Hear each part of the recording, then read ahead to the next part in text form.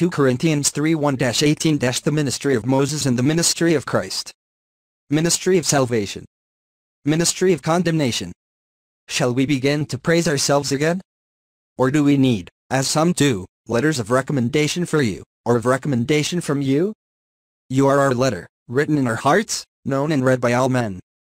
For it is already manifest that you are the letter of Christ, ministered by us, and written not with ink, but with the Spirit of the living God, not on tables of stone, but on the tables of the flesh of the heart. And it is through Christ that we have such confidence in God. Not that we are able, for ourselves, to think of anything, as of ourselves, but our ability comes from God, which made us also able to be ministers of a New Testament, not of the letter, but of the Spirit, because the letter kills and the Spirit gives life.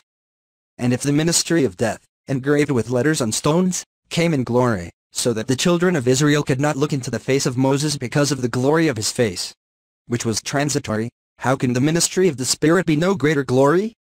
For if the ministry of condemnation was glorious, much more shall the glory of the ministry of righteousness exceed. For also that which was glorified in this part was not glorified, because of this excellent glory.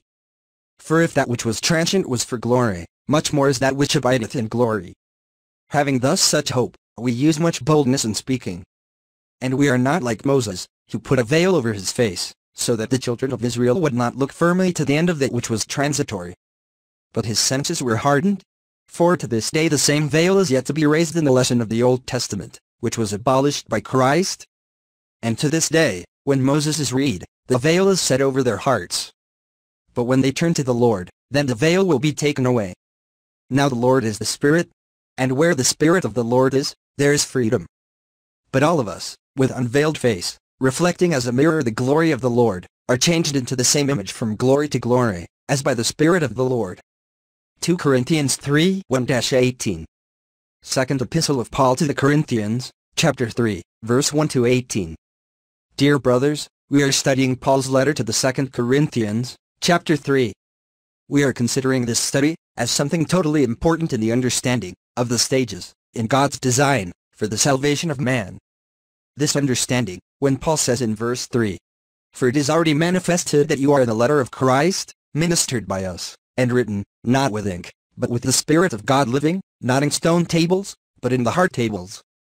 Paul speaks in verse 6, that God made us ministers of the New Testament, not of the letter, but of the Spirit, for the letter killeth, and the Spirit quickeneth. He is saying that the ministry of death was engraved with letters on stones.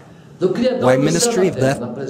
Because the law, it only condemned, and this condemnation fatally brought death, but we are living in the ministry of glory. He asks, how shall the ministry of the Spirit be greater glory? For the ministry of death was received by Moses as the glory. For when Moses came down from Mount Sinai, his face shone so brightly that the children of Israel could not look at him. So Moses had to put a veil on his face, so that that brightness did not dazzle the eyes of the people. And in verse 9, Paul speaks of this ministry of condemnation, which was glorious. Much more will exceed in glory the ministry of righteousness, which is the ministry of Christ. In verse 14, Paul says that to this day the Jews wear a veil, because they were still connected with the orientations of the Old Testament, which was abolished by Christ. In verse 15 and 16, Paul says that even to this day, when the Jews read about Moses, they put a veil on his head. In verse 16 he says, but when they shall convert the Lord, then the veil shall throw. In verse 17, the Lord is Spirit, and there is the Spirit of the Lord, there is freedom. Amen.